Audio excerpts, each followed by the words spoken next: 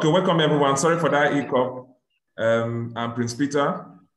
And for those of you who are employees here, please, can you just indicate quickly? If you're an employee, type 2 quickly. It's very important. If you're an employee, because there are a lot of employees who are struggling with this business. So if you're an employee, type 2. If you're doing this business part-time, type 2. I want to say as many as possible who are doing this business, because my message is for everyone, but it will make sense a lot to you people. You see, most of what I've achieved in this business came from my being part-time, even though I've gone full-time, but most of everything I have was when I was part-time. Now, as part-time, I had worked in the civil service for 15 years when I saw this business. So there's one thing most employees can relate to, which is the fact that towards the end of the month, apart from the few periods you get your allowances, because these allowances come once in a year, you are often, broke. You're often broke.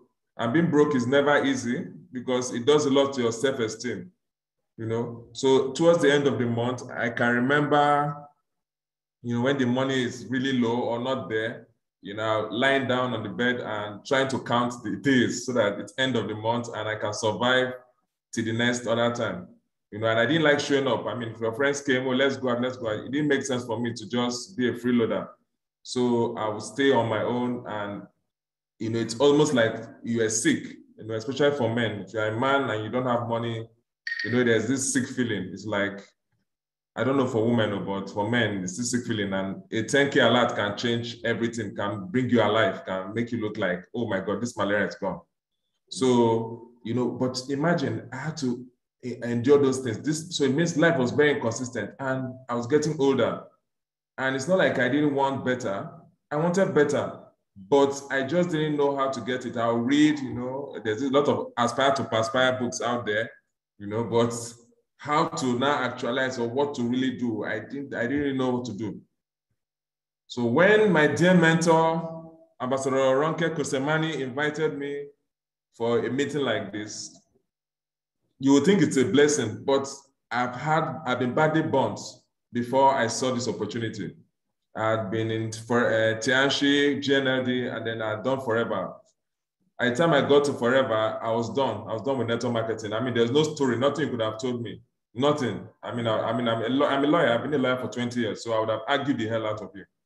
But the system is so fantastic here, and I want to urge you to use this system.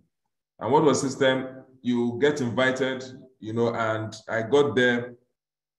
And once the plan was unveiled and I saw that it was similar to what I had done in the past, trust me, I was ready to go. So Ambassador, I'm just telling you now, I would have just stood up, but you are my friend and you're talking. So I felt I can't just stand up and my friend is talking. Let me give her benefit of that, but she will look for me, she won't find me. She this business, I'm done. So, and that helped me. Then secondly, something also happened to me. I realized I was broke. If I left, I was still going to lie on that bed.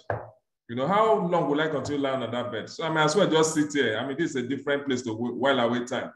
And that helped me because I got to know more by not assuming. I got to understand that the reason I failed was because I didn't have access to mentorship.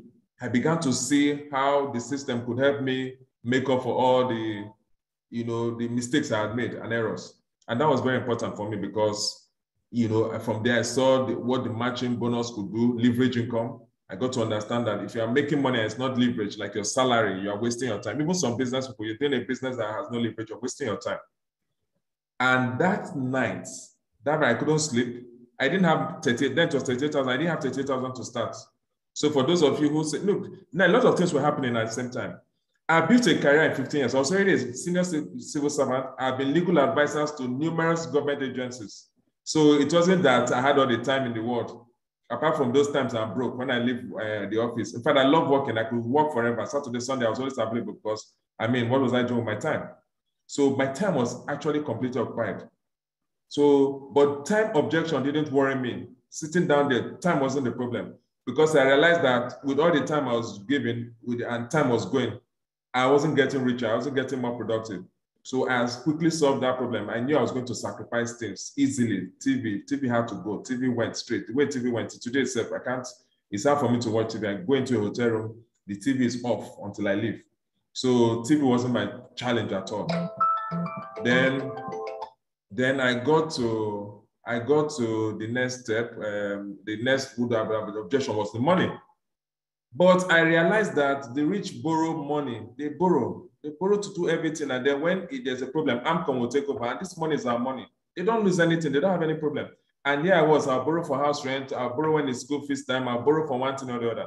So I knew straight what to do, you know. So, you know, sometimes how you think and your exposure can help you. And I believe that helped me because I liked reading a lot. So that night, I was able to raise 200,000. I wasn't looking at one account. 7 account was the highest. I wasn't looking at 3. I wasn't looking at 7 was the highest. I went straight because I already knew that this was going to help me quickly get to where I wanted to, which was to be able to make extra 100K because at that time my salary was not up to 100,000. And that's what I did. I was able to raise it and I started this journey. Now, I don't know if you can see my slide, but if you can see my slide, you will see that I have the alert in red, you know, and what will happen is that COVID came, I made a decision.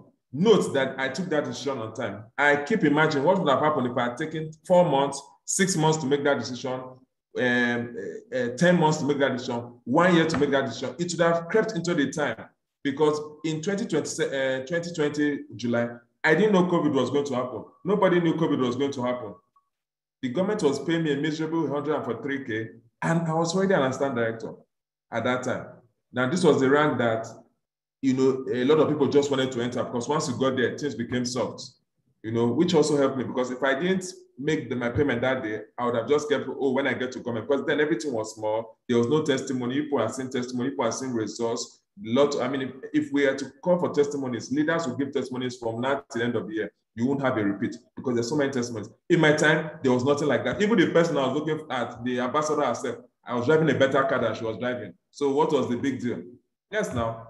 So decision making is very important because I made it and I couldn't go back. I borrowed. So there was no, even if I didn't want to do the business, that money had to pay back.